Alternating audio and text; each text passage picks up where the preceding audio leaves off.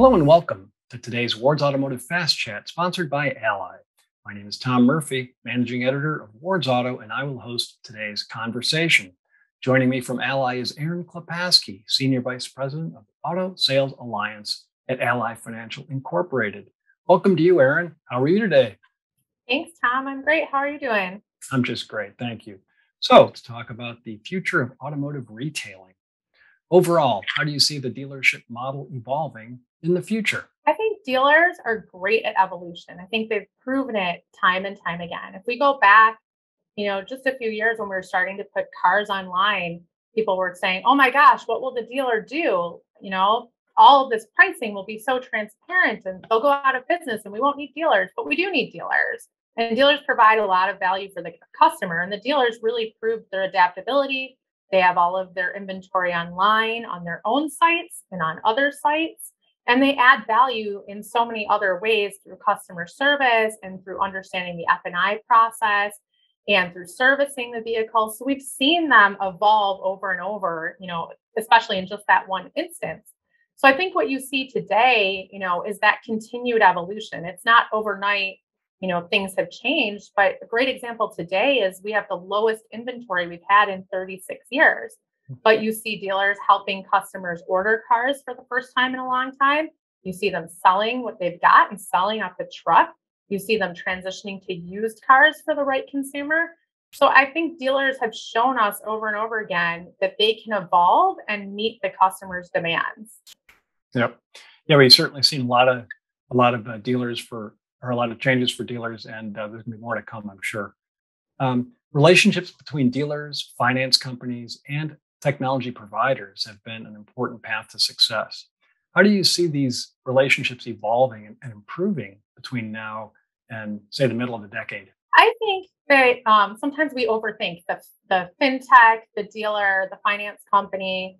I think what we need to think about is the consumer and the flexibility for the consumer. We need to listen to the customer and transact the way that they want to transact. And so they have different preferences that we can enable through the dealership, through the finance company, through technology. But what we really need to be listening to is, do they want to do their entire transaction from start to finish online? Are they interested in picking up the phone and talking to someone?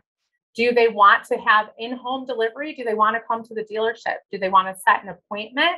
And so we have the technology and the tools to enable that. And the dealers are using that today.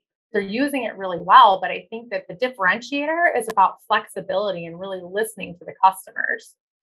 Yep, the customer gets to set the agenda. So with consumer demands changing, what do you think are some of the things that will distinguish the successful dealer in the future? I think it's flexibility, and it's really understanding what the customer wants. Is it the vehicle? Is it the transaction? Is it the payment? Do they want to lease? Do they want to buy? And so I think the distinguishing factor from my perspective is that flexibility of the dealer and their ability to really listen to the customer and transact in the manner that the customer wants to transact. And I think that that'll make a huge difference for the dealers that can pay attention and engage with the customer. And, we make assumptions about what the customers want, but they really want different things. And so that power is in being able to bring that customer what they want. Looking back, what is the one change in the dealership model that you think had the positive or the greatest positive impact on growing their business? So dealers have really proven that they're flexible and that they can meet the customer where they're at. And they've changed over and over again. And I think crisis can be a catalyst for that change.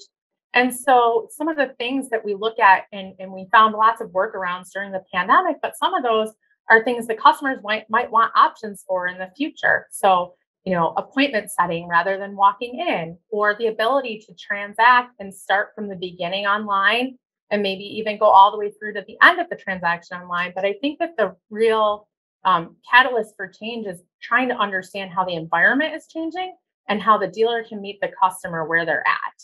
Yes, the dealers have been through a lot the past year. They've certainly shown that they are extremely resilient. I'm afraid that we have run out of time. I'd like to thank Erin Klepaski for joining our Fast Chat today. Thank you, Erin. Thank you for having me, Tom. And thank you, Ally, for sponsoring this series. On behalf of Wards Automotive, have a productive remainder of the day.